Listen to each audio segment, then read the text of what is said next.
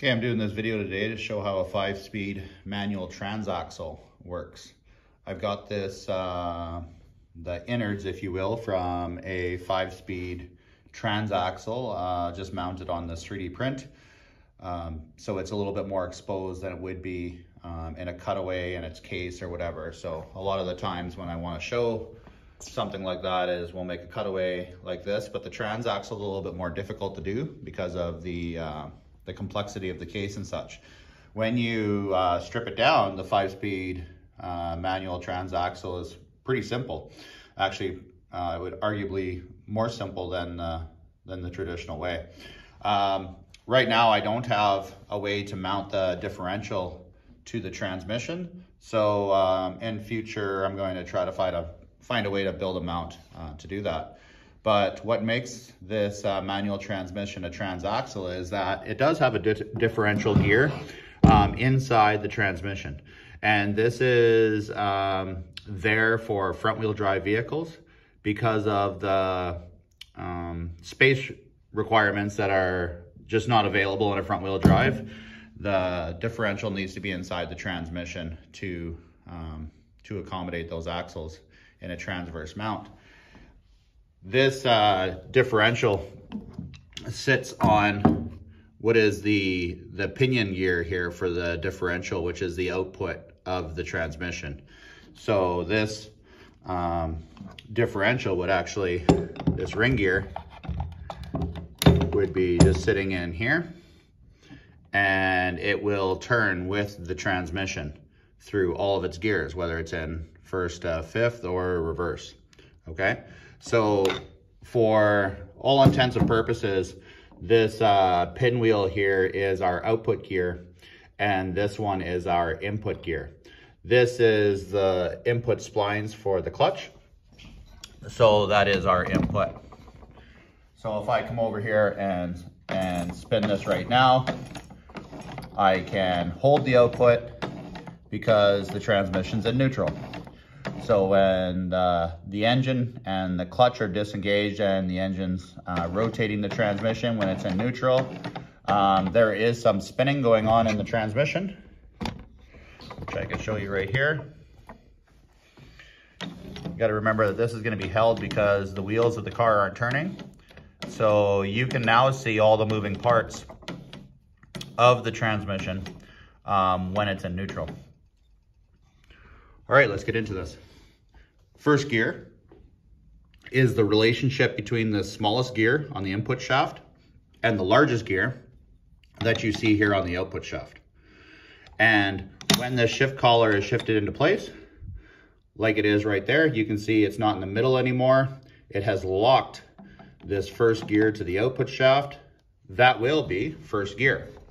So if I come back over here now, and we take a look at this black arrow here, I'm gonna turn it around until this white arrow makes it back to that location. So the white arrow is right here. The black arrow has been around once. The black arrow has been around twice. The black arrow has been around 3 times and almost 4 times. So that can give you an idea of what the gear ratio is for first gear. So it's almost 4 to 1, 3 point something or other. And you could calculate the actual gear ratio for first gear by counting the number of teeth on this drive gear, because this gear is driving that one. The power is in the engine, drives the drive gear. This would then be the driven gear. So the way that you calculate gear ratios is you take the driven gear and you divide it by the drive gear. So the number of teeth on this gear by the number of teeth on this gear, and that'll give you the gear ratio for first gear, okay? If that's important to you. So we're gonna go back into neutral. All the shift forks have to be in neutral for you to have neutral, okay? And at any given time, there can only be one shifter that is in a gear, or things just bind up and they don't work. They seize up. Second gear would be this next bigger gear from the smallest one. And again, a slightly smaller gear than the biggest one for there. gonna shift that over into second gear. Okay, and we will check out this. I'm going to reference this black line straight up right here, okay, with this white line here. So second gear, this black line and this white line, right? This has gone around once, it has gone around twice, and then just a little bit, okay? So you can see that my first gear ratio was 3 point something to 1, and now my second gear ratio is gonna be 2 point something to 1. Again, we could get the exact numbers by counting the number of teeth. We're not gonna do that. Only if you have a purpose to do that would we do it, okay? Moving on with the manual transaxle, okay? You're gonna see that the shift collar changes shafts here. That really doesn't change how the transmission works. It's just accommodating these collars in such a tight place, right? You got the reverse idler up here and things are pretty tight in a manual transaxle. So we're gonna shift that shift collar back into third gear. And you can see that these gears are getting a little bit closer to the same size. They're not quite there yet, okay, but they're a little bit closer. We're gonna move this over here. I'm gonna use this white pointer with those white pointers. It looks like they're both on top, so that's great. I'm gonna go around once, and you can see the one turn almost made it all the way around. Okay, so it's about 1.5 to 1 is that gear ratio for third gear. Alrighty, over to fourth. See if I can show you fourth. There we go. It's a little sticky getting in there, but it works. This is just a salvage transmission that we had that I took out of a case and built this mount for. I think from time to time, a person's gonna have to oil the shifters just so it shifts nicely all the time, but it's been working really nice. Okay, what you're gonna notice here is that these gears do look like they're almost the same size, okay? And eyeballing it off camera, I can say that they almost look perfect, okay? So we're gonna expect something close to a 1-to-1 ratio here. So we've got this one pointing straight up, and we've got this output shaft just slightly to the left. Let's see how this turns out.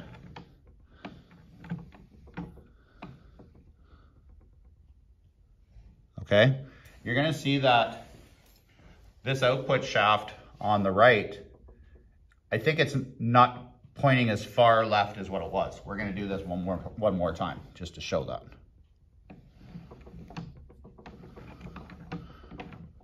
Each time it goes around, this output shaft isn't quite making it around 100% around, and that's because the gear ratio isn't 1-to-1, but something that's extremely close because the teeth numbers are only off by 1 number, okay?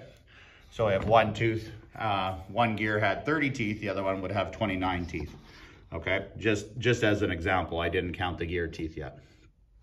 So in these transmissions over here, fourth gear is when the shift collar locks the input shaft to the output shaft and it turns in a 1-to-1 ratio. There's actually no gears making that ratio. It's just that the input gear is locked to the output gear when you put it into fourth. But on this 5-speed manual transaxle, it actually has 2 gears that have a relationship of fourth gear.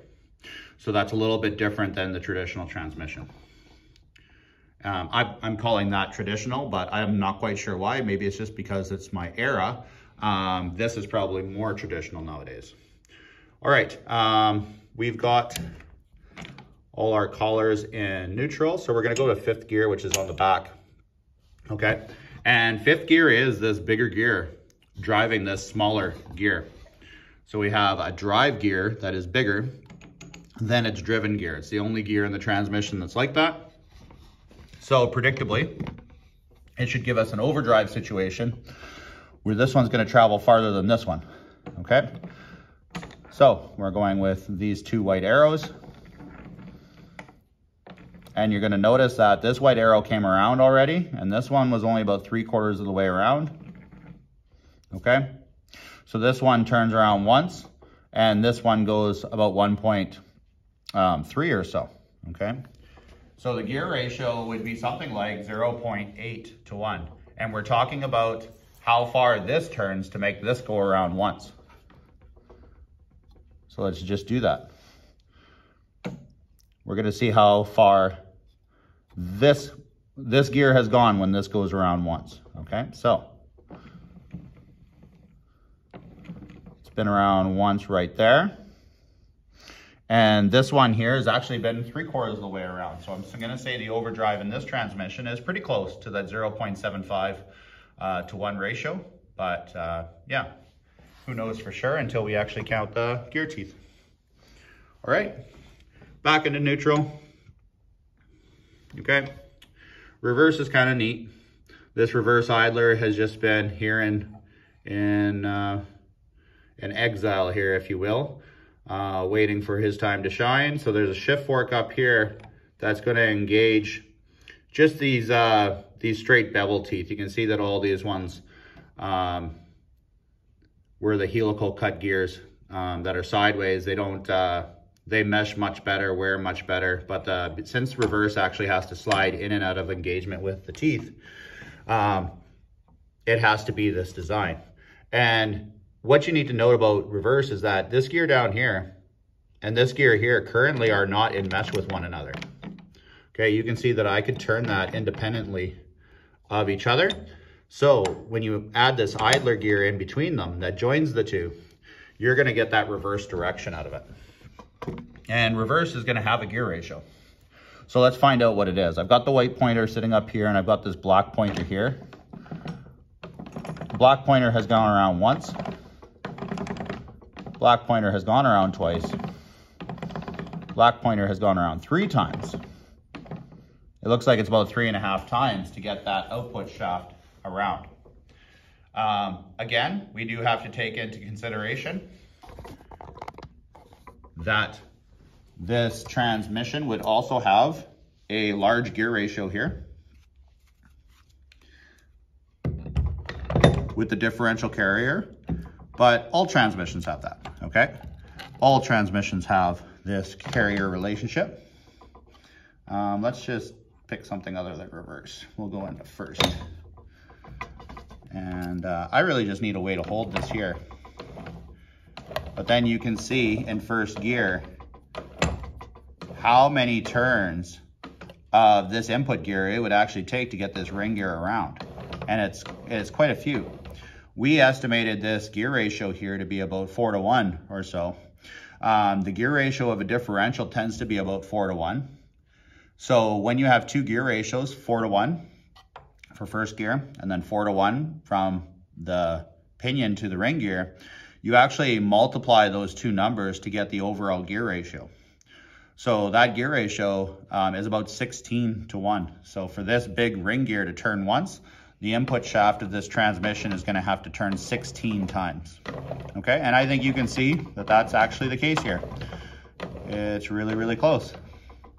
All right, well, I hope you enjoyed this manual transmission trainer. I hope you've enjoyed the video and learned some things. Go ahead and comment if you have any questions about this and how it works. I'd be more than happy to help you out.